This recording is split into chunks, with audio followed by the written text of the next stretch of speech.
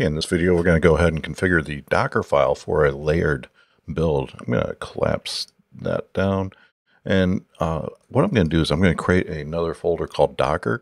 And this will come into play later on in this course where we'll be using a build tool with Maven to build Docker. So I'm just going to make that Docker, and we'll come in and add in a Docker file.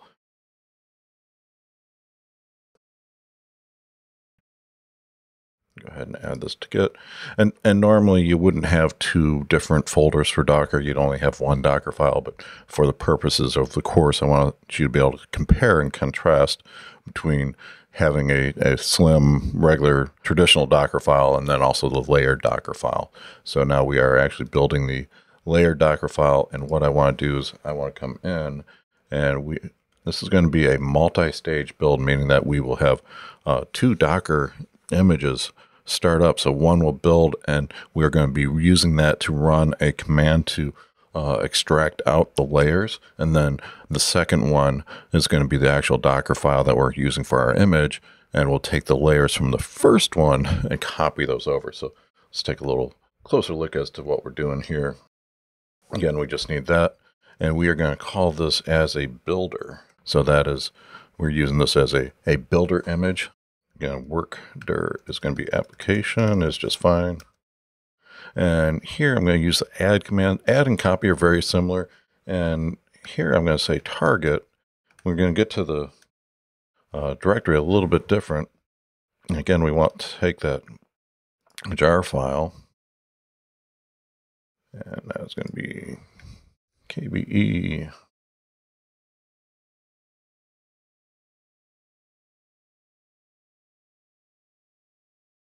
So that is going to add that in. And here what we want to do is say run java -d jar mode equals tools. And I need to do / there. And if I mistyped something, we're going to copy it over. So we're going to say -jar. So this is a Java command. We are saying use the layer tools to extract out the layers. So that's all we want from this first builder. So inside this image, it's going to start up as a container. It's going to take in, it will add in that target, the jar file, and we are using the layer tools to extract out those layers. Now we're going to say from OpenJDK, we'll use the same one, JRE Slim. Again, we can use application, it's just fine. And now we're going to say copy. And actually, I'm going to copy this over from my working notes. It's going to speed up. I don't think you guys want to see me type all this out. So I'm going to cut and paste this in. So now we can see that we're saying copy from builder. So that's doing a reference to this image. We're saying from builder, from the directory application, dependencies, and we're going to bring those into our application. So this here is the first container that we're starting up, and then this is the image that we are building.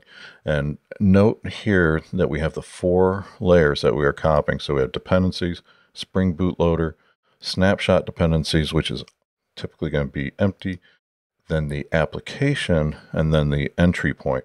And the entry point, now we are going to use the Spring Boot Loader, the jar launcher. So slightly different. That's what allows all the class paths and stuff to get reassembled in this. And before we actually try to build this, remember here we added in that Maven configuration to do the layers. We want to do a clean on our project. Now we can say go ahead and do a package step. And that'll package things up with the new layers being built. And while that's building, we want to do this.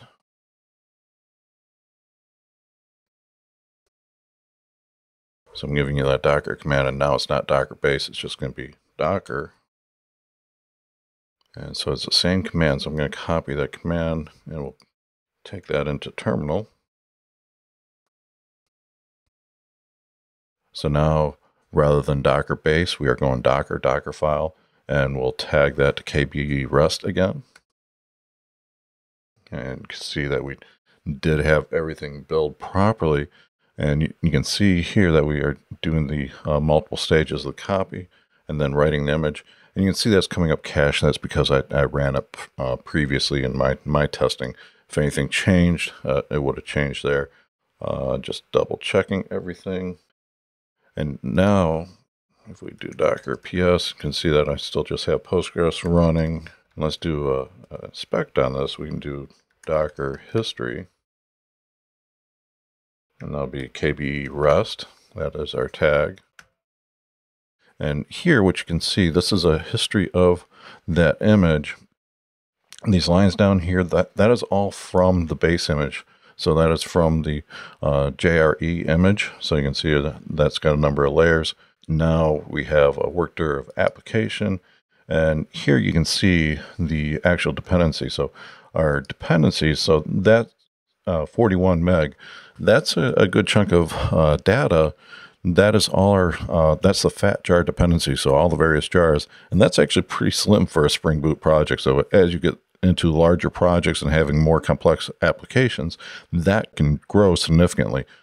Then our Spring Boot loader, that is pretty light snapshots. And then there's our application. You can see that's only 90 kilobytes.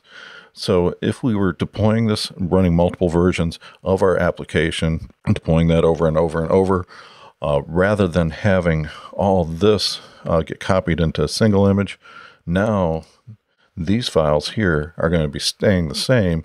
They'll get reused. So if I have 4 applications running on the JRE, these are all going to get reused automatically because we're using that JRE image.